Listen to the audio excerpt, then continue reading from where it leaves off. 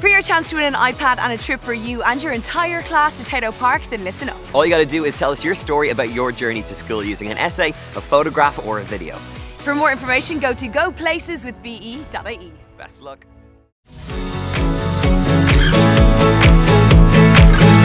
Some of my fondest memories from that journey to school are catching up with pals before and after, gossiping, talking about which boys we fancied, swapping music, doing a little bit of homework and even getting a few extra minutes sleep as well.